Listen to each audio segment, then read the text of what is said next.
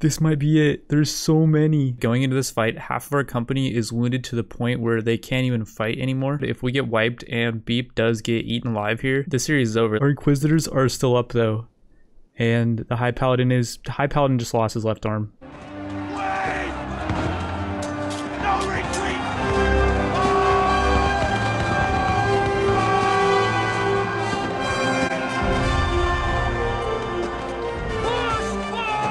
We might actually have a robotics arm for him. No, we have the 3 right ones. Beep, you gotta have one for him. And Beep has a right one as well. Wait, both of Beep's arms are gone. This is brutal. The High Paladin does have this Guardless Katana, so he will use that instead of this combat cleaver. The reason being is weapons that fill the weapon 1 slot are considered 2-handers, but weapons in the weapon 2 slot can be used with 1 hand, and only the right hand. If your right arm's gone, however, they won't use any weapons, because apparently everyone in Kenshi is right-handed. We also brought some building supplies, and I wasn't planning on using any of them until we got closer to the throne, but we need to set up some kind of perimeter right now. The plan for now is we're going to make a makeshift base and wall ourselves in, just so that everyone can recoup and heal. Okay, well Nomad 17 is about to get overrun by spiders. We're gonna have Horse try to pick him up. Oh, man, get out of there. And then Nomad 8 needs to pick up Nomad 10, and Inquisitor 2 needs to save the Bone Dog. Oh, run. We did make this base secure, but I'm pretty sure we don't have enough building materials to make an outer layer. Yeah, I think we only have 13 extra, but what we can do is try to make this base a bit more defensible with what we have. We need to build a wall going outwards like so. And then we need to wall off this side as well. I don't think they can get in from this side, but we need to finish building these harpoons. So I think we're gonna have everyone focus on that. I think we'll have String Man it. He's got really good perception. No, who opened the door? It's not even low. What? Why would somebody open the door? We're getting sabotaged. The Bugman has someone on the inside. Looks like they're staying on the download now because I'm onto them. Green was manning this turret and somehow he got knocked unconscious. Now, there's no other harpooner nearby and the skin spiders have no range. The only possible option is String hit him, but how can String hit him? He's literally on the opposite side of the gate. Like, he must have missed so badly. Oh, maybe it was this spider that came from behind. That must have been it, but how did that spider get in? Wait, what is this spider doing up here? Maybe this is the spider that's conspiring against us. The fact there's all these bodies here is actually creating so much lag. So we'll plop a corpse furnace outside. Basically, they'll automatically start picking up the spiders that are full dead and they'll put them in the corpse furnace. I don't think it'll throw away the ones that are dying. They wouldn't automatically haul the dead spiders to the corpse furnace if it was outside. All right, there we go. It's actually working this time. Looks like a lot of this trash is gonna be cleared up in no time. So our base has been holding up really well. We put 3 double barrel turrets over here and 2 double barrel turrets over here. As far as injury report, we've got the I've fallen and I can't get up squad led by Fall. We've got Beep who somehow lost both of his arms and both of his legs through all that. And we got a fair bit of other units in dire need of prosthetic limbs.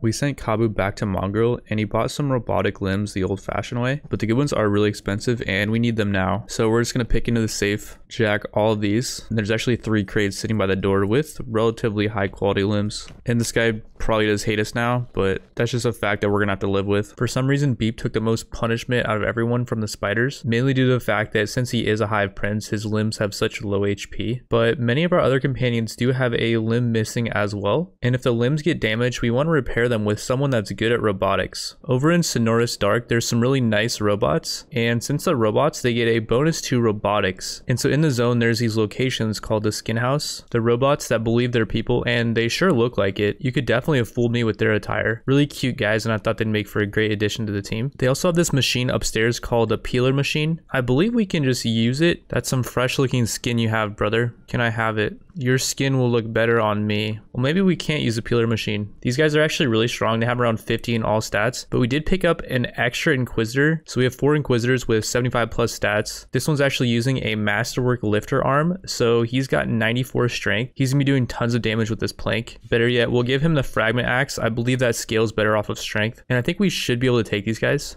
There is quite a lot of them though. So we can get some cleave damage in. Oh yeah, the High Paladin is cleaved. Why is this Inquisitor using his one-hander? Is it because it's indoors? This one is also using his one-hander because it's indoors, and the plank gets a damage penalty when it's indoors. We're gonna take this fight outside, boys. And we're gonna have Pinky and Weenie help out. Holy crap, there's more. Okay, wait, maybe we just back off a bit. So in this skin house, there's 3 buildings loaded with these guys. I know of a location where I think they're less densely populated. Next to the zone of Sonorous Dark, below the Southern Hive, there's this zone called the Cheater's Run. And there's this ruin that when you first approach it, it's called Nice Ruin. And then when you get inside and you learn the secret of what's going on, the name changes to Horrible Ruin. So they have these cute little residential huts. And inside, there is actually no peeler machine in that one. And inside of this hut, there's a peeler machine. These guys don't seem as aggro. I wonder if we can just use their peeler machine. All right, so we're using the peeler machine and this dude does not seem to be enjoying it too much. Oh wait, it just destroyed his armor. But if we put this guy in it with no armor, guys, can you stop bandaging him? I'm hoping that it will just stop at, okay, we got to get him out of there. Before we use the peeler machine, we want to change dismemberment to frequent, and their arms are not going. Unfortunately, even with dismemberment on full, his arms and his legs did not come off. Well, that did not go according to plan. I changed dismemberment back to rare, and we won't use the peeler machine for removing their limbs. We'll just let it happen organically. And these skin bandits are a lot more accommodating than the other ones. I do feel bad about attacking them, but we need ideally 6 of them that we can knock out and carry back and recruit. These guys actually have really bad armor, it looks like, or maybe no armor at all. We already took that guy out. We're doing 108 damage per hit to them.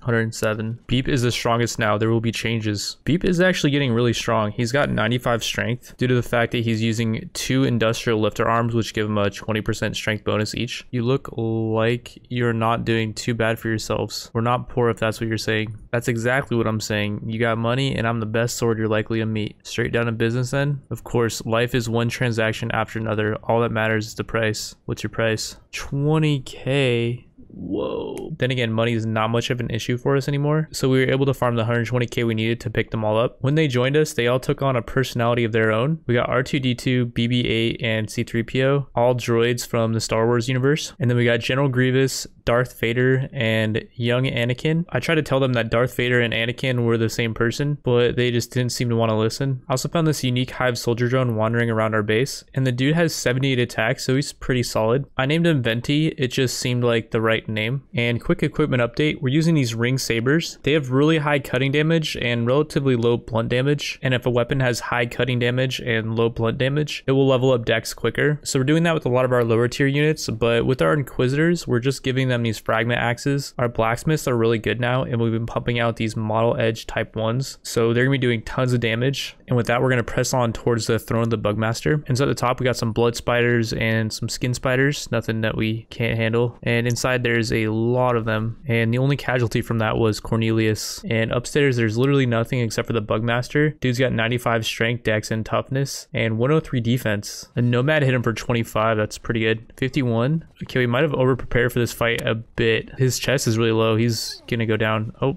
there he goes. For loot, he's got this foreign saber model Me Too. That is a really good weapon. 2.6 cutting damage is really high. I don't think you can craft Me Too weapons. I think you have to find them. Let's see what's in his chest. That is a lot of human teeth. And then he's got Bugmaster's map. It shows this town on the map named Ominous Place. I think we'll go check that out next. Before we do that though, we're gonna see if the Bugmaster will join us. So I've been talking to this guy for a while and he won't join us. But I found this thread where someone said you needed to have a Megaraptor horn in your inventory. Now I think about it, it's pretty obvious that I would just have to put a Megaraptor horn in the Bugmaster's inventory for me to be able to recruit him. I mean, he is the Bugmaster and the Megaraptor is obviously just a giant bug. All right, well, we're at the Megaraptor nest. I don't see a Megaraptor anywhere. Yeah, I see it.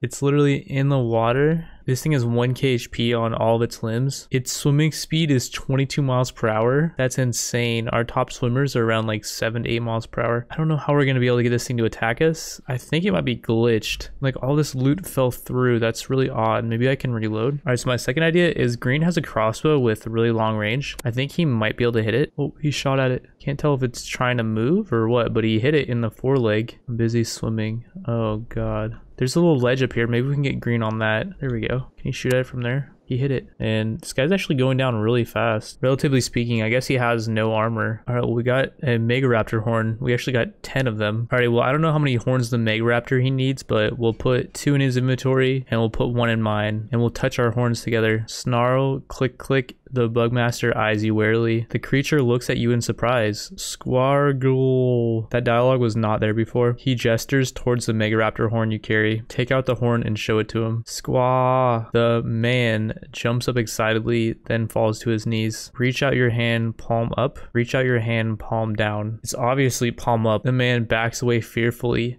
Hiss. Okay, well, that didn't work. All right, palm down this time. The man backs away fearfully. Hiss. Click, click. The man raises his head under your palm. Raise the Bugmaster to his feet. Join your squad. All right, well, we got him to join us. He's got 95 in pretty much all of his attributes and weapon skills in combat. So our party right now is looking really stacked. And we're out at the Western Hive. This is the Western Hive Queen's village, and we're going to try to take it over. So this main hut is the one with the queen in it. There's some royal soldier drones, which have around 50 stats. And then we got the queen, who is absolutely beautiful. And she looks like a robot, but her HP is really low. It's only 75. And her stats are not the best. She went down in one hit. Queen has no loot on her, and the royal soldier drones have basically nothing. But there is a lot of loot in here. I am just really stacked right now, so I don't really need any of it. They sent everyone out to try to save the queen, but in the end there was nothing they could do. Well, we conquered the Western Hive. That was very easy. And so Beep married the queen against her will, and they had a bunch of little hive babies together. The end. In the United Cities town of Heft, their leader apparently tramples farm peasants. He eyes you up and down, too lazy even to move his neck. Oh, thank the moons you've arrived, now all of times, Outlander. A new hero is exactly what my empire needs. I have a favor of you swordsmen. An ancient grieve wrath plagues our lands. It kills our cattle, terrorizes our people. But someone like you will be able to track it down. With that sword of yours, you'll be able to kill it once and for all. I'll reward you well for this hero. Status, treasure, slaves, you name it.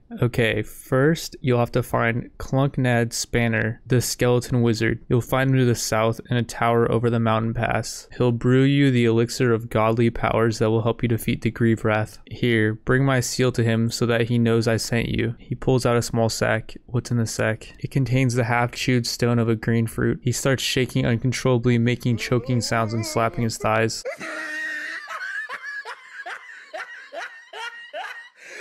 We give you gold, hero. We believe in you, hero. All right, well, Beep is not going to be disrespected like that. I don't think that guy knows who Beep is. Conqueror of the Bugmaster and the Western Hive. And while we're building a new outpost outside of Heft, we're visited by the tax man. Time to pay up this week's contributions. You set up shop on Empire land, you pay Empire taxes. Yeah, that's not happening. Then you can expect a visit from our tax enforcement unit very soon. I'll be back, I promise you that. We built this base pretty close to Heft, and we put some turrets on top of this tower, but they haven't really sent anyone to attack us, so we're just gonna bring the fight to them. Okay, it looks like they are actually attacking us, and they got a huge army. A lot of these guys are actually conscripts, which are pretty weak. We're cleaving through them pretty hard. Yeah, they didn't really put up much of a fight. Since we built an outpost near the city, we can actually build really close now. So now we have 3 turrets pointed directly at their gate. And this building's actually pretty cool. We can lock this door and they can't get up until they smash the door. It has 50 HP, whereas the crappy walls we were building had 30 HP. Part of me is thinking though that since we're so strong, I think we can just attack the Emperor. In the main building, he has a samurai captain, a couple of Yonin elites, which have around 80 attack. This one has 90. And then upstairs, we got a few samurai elites and samurai captains. I want to say around 4 of each, and the elites have around 80 stats. The captains have around 70. I want to see how far the Bugmaster can go solo. Oh, the cleave. He's actually taking damage. Okay, well, no more solo. And through all the madness, Emperor Tengu went down. He has a Me Too katana, and it looks like Beep is now the new leader of the United Cities. Who's laughing now, Emperor Tengu? If you only knew the power of the dark side. What's he doing? I was gonna try to recruit that guy just to see if I could, and then Darth Vader comes out of nowhere and kills him. He's really doing a number on that leg. It's at negative 6k. So Beep got sick of the Western Hive Queen, and the Bugmaster agreed to help him find a new lady. At the Southern Hive, there's the Queen of the South, and she's guarded by these elite drone guards, which have around 90 attack. All right, so the plan is Beep's gonna run in here and try to distract, get everyone to leave the queen. I mean, he did pull a few of them away, but there's still a bunch. I think the Bugmaster can one-shot the queen though. So if he just gets one good hit on her, her right leg's down, but that didn't take her out. Oh, she's down. Okay, he's just got to pick her up. All right, run. Back at the main base, the Southern Hive sent a task force to retrieve the queen. They got a bunch of princes and drone guards, which aren't the best, but then they got these war gorillas, which are really tanky, and they have around 75 attack. Looks like all their war gorillas appear to be glitched, so they're just sending in like their drone guards, which aren't all that strong. And we got a Holy Nation attack as well coming in. The Holy Nation don't like the Hive either, so it's like a free-for-all. Dr. Chung is dead. Oh no, that was our best medic, and he was our cook. Dr. Chung was so many things. Can we get an F in the chat for Dr. Chung? And we're gonna have to manually aggro the gorillas in because they got glitched on the wall. Or the gorillas are getting pelted with the arrows. They have a lot of HP, but they don't really have any armor, so that one got taken out really quickly. We then moved on towards the Holy Nation town of Blister Hill, and their king resides in here. We're just gonna try to run by all their guards. The main thing is we just have to fight inside because they do have turrets. Well, Weenie's freaking screwed, but he's taking on like 6 Holy Sentinels. What a beast. They got Protectors of the Flame with 90 attack, 90 defense. The Bugmaster is taking on Holy Lord Phoenix. He's almost got him. His stomach's down to 10. Oh, there he goes. Holy Lord Phoenix's Paladin's Cross is a Me Too weapon. That thing's actually insane. All right, well, we did manage to take out their leader, and we cleared out all of the Holy Nation for the most part. We completely cleared out this barracks. We do have some people knocked unconscious still, and we also cleared out their other one. When you do capture the Queen of the South, the king is supposed to lead an assault on your base, and the king is this giant monster robot thing that has insane amounts of HP and damage. Not only is he not attacking us, I think he despawned and I can't find him anywhere. I imported my save into a new game though, and the Queen of the South is back where she should be. All right, so I built an outpost near the Southern Hive. This was the only place in pretty much the whole zone I could build it. That being said, the base looks really weird. This mountain back here is blocking, so they can't get in from behind. And over here is the entrance. They go in. When they start hitting the gate, they're going to get pounded by 7 turret gunners. And to make sure the turret gunners don't shoot each other, I built this blind, so the enemies have to come in from this side. Because if the enemies were to come in from this side, these guys in the back could potentially miss and hit the gunners to the left. It looks like we got some test dummies trying to break our wall down. They did not get very far. This is our main target, the king. He's got 450 HP in his legs, 750 in his arms, 900 in his stomach, and 1200 in his head. And his attack, strength, dex, and toughness are insanely high. I'm pretty sure this is the strongest enemy in the game. Whoa, he stood up. He's not messing around. They're actually doing damage to him, which is good. I thought maybe because his toughness was so high that they wouldn't be able to hit him. And holy crap, they're actually melting him. Just to put this into perspective, I tried to kill him earlier. Like I just charged everyone at him and he just completely destroyed us. But it looks like he's not even smart enough to hit the gate. And he's just taking those arrows, and there we go, he's down. And he's got 4 armor plating, 4 CPU units, and 4 robotics components. I'm kind of surprised he didn't have any AI cores on him, as he is like a late game boss, and these things are pretty useless. Well, we started out as a slave of the Holy Nation. We took out their leader. We found Beep, an outcast of the Hive. We helped him exterminate the Western and the Southern Hive, and he is now the ruler of the lands. That's gonna be it for this Kenshi playthrough. There are some things that I didn't explore, but for the most part, I did everything that I set out to do. I do have an idea for another playthrough, but that's gonna have to wait till they update the game, which I don't know if they're ever going to. They made a new post last month saying they're gonna be working on another game, and they're only gonna be doing bug fixes from now on, which personally I think is a mistake. I think there is a lot of end game content they could add to the game, like the ability to take over towns. I've seen a lot of people wanting that one where you can actually take over towns and they belong to you. But that being said, hopefully they're working on like a Kenshi 2 with like a new engine. I think Kenshi with a more modern engine would be really cool. I believe my next video will be a Civilization 6 video, but I'll be experimenting with a lot of different types of videos in the upcoming weeks. If you guys do like a certain style of video, just remember to drop a like. That combined with view count helps me to know what's working and what's not. And yeah, thanks for watching guys. I will see you in the next one. Peace out.